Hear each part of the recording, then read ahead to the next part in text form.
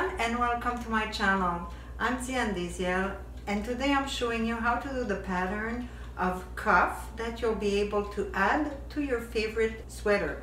Before starting the pattern, I'm going to show you the three styles I propose you today. I have the one with the horizontal slit. I have the one that is just a cut at the bottom. It looks a bit like the shirt opening. And you have the more traditional vertical slit. I will show you also how to do the bottom of the sleeve or the glove. That style that hold with one finger. Now to save time and be more accurate, I'm going to work on half the pattern. So I fold my sleeve and I took another piece of paper for my cuff. I fold the paper in the middle and I'm going to fold it the other way also. The reason is that I want both sides to be the same and also outside and inside exactly the same. From the bottom fold, I'm going to put my measurement at 2 places and trace the line. For the bottom measure, I suggest you measure what you want under the thumb. Here I need more or less 20 centimeters or let's say 7 inches and 3/4. Then we're going to place half of that measure on the bottom line from the center of the sleeve. Then you're going to trace a line square with the bottom, pretty much half of the distance from the bottom to the line. Then you're going to measure the wrist on your sleeve. Remember to measure the inside line if your seam allowance are already included like me. And we're going to place that measurement on the top line. Now we're going to connect the wrist measure with the measurement that we need for the bottom. You're going to connect them with a stretch S shape. If we don't do nothing, we keep wrist and bottom even, the sleeve is going to fall a little longer on the side of your hand. So I'm going to do the correction right away. So I'm going to remove to the length more or less 7 millimeters or 1/4 inch. Here again, we're going to connect the two levels with a stretch S shape. I would say from pretty much half the line to this new point. The beginning of the opening pretty much at 3 centimeters from the wrist. Here I did an opening of 5 centimeters. That's going to leave me a 2 centimeters for the under thumb.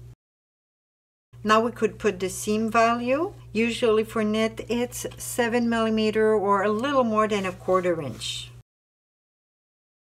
Then you just need to cut. We need notches for the thumb opening, one on top, one at the bottom.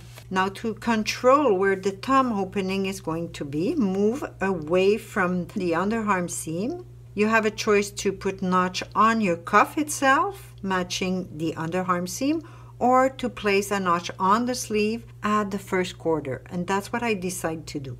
So I'm going to put a notch at the half of my half sleeve.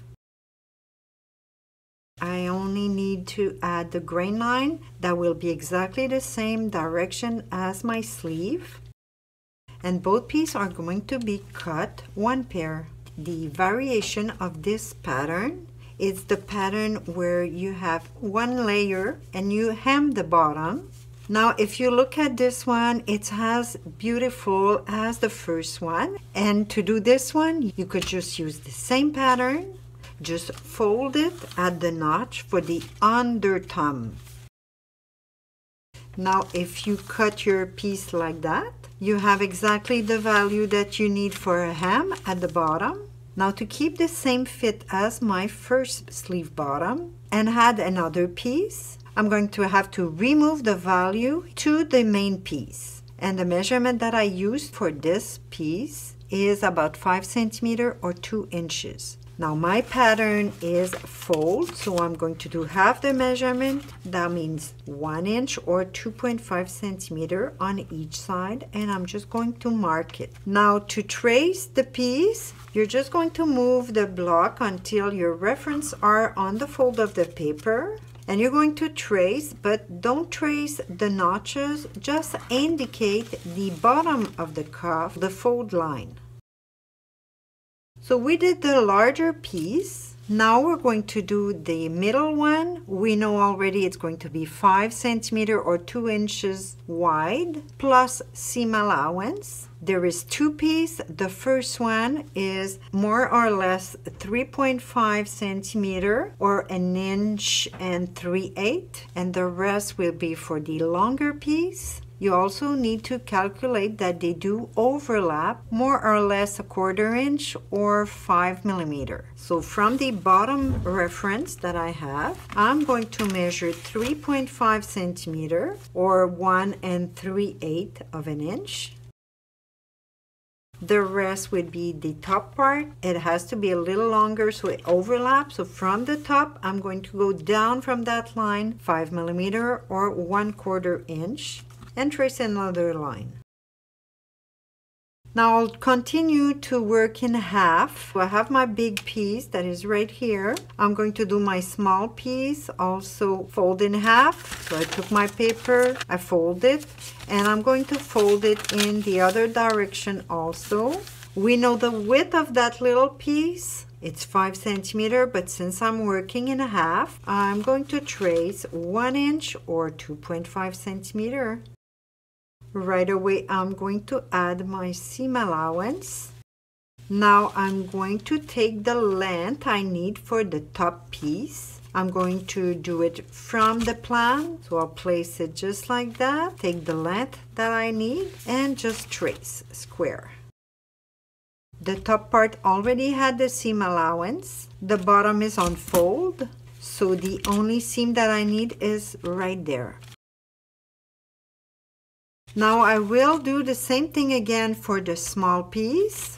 So I'm going to fold the length and the other way. I kept the fold line at the bottom so it's clean, and I have the little seam under the thumb. So I'm going to place my paper the same way. Bottom fold, and I have another fold right here because I'm still working in half.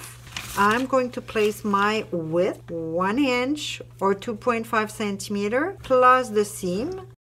Now I'm going to take the length, I place it at the bottom, and I indicate the top line. Now from that line, this is the overlap. I'm going to need to add a seam allowance, just like I show you where I hide my little seam allowance. So from that level, I'm going to go up a seam allowance value. Then I cut my tiny pattern piece. Then I cut the large piece. I suggest you do put a notch at the bottom line on both sides. Same thing on the tiny little piece, bottom line on both sides. Now we have the second style finish. Now the third style, this one, as you could see, it's not a separate cuff. I just elongate my sleeve itself. I did a cuff, but under the thumb. It has a nice little bias or collarette finishing around the thumb. So for this one, I'm going to trace completely my sleeve and fold in the middle.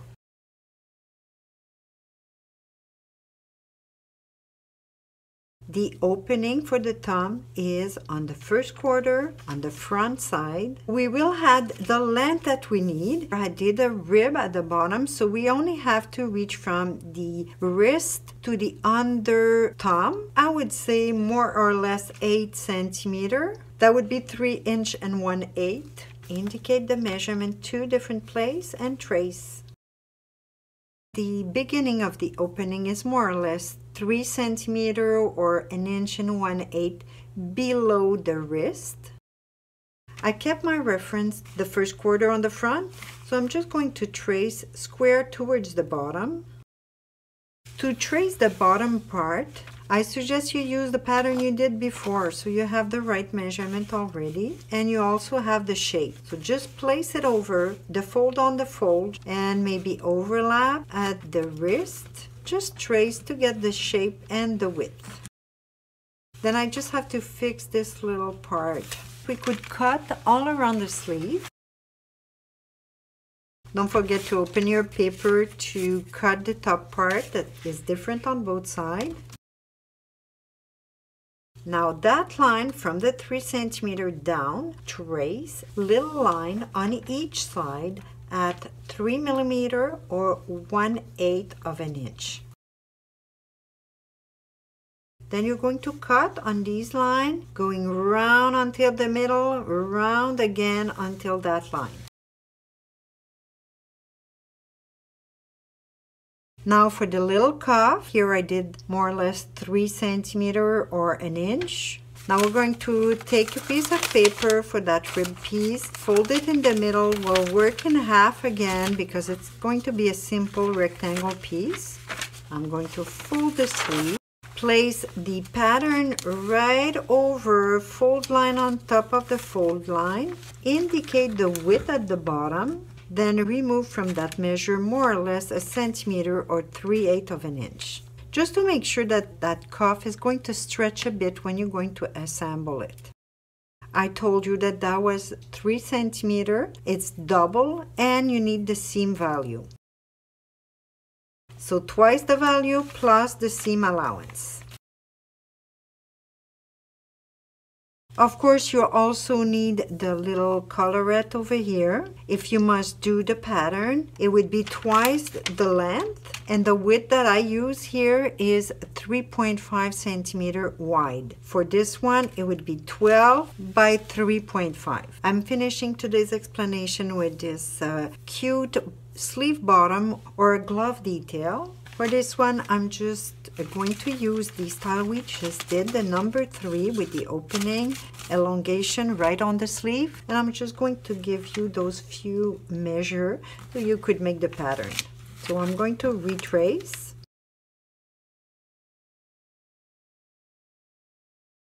Just to make sure there's no confusion, I trace the inside line. That's my real wrist line. The length inside the hand is about 3 centimeter. So I'm going to indicate my 3 centimeter under the wrist where you have the seam. And for the point, we add another 5 centimeter or 2 inches. Then just remember to keep it a little 90 degree, add the underarm seam, and just trace your point. And the point should get deeper pretty much from the first quarter in the front to the first quarter in the back. So that would be your reference right in the middle. Then I cut right away without seam allowance.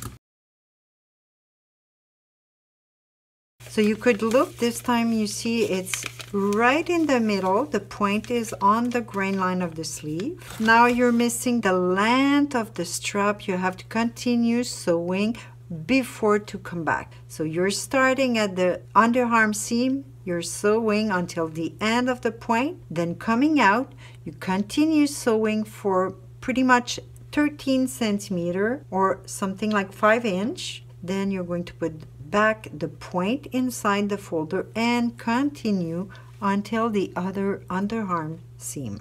There you go, you have your 4 different sleeve bottom. That's it for today. I hope you enjoyed. Thanks for watching and I see you soon.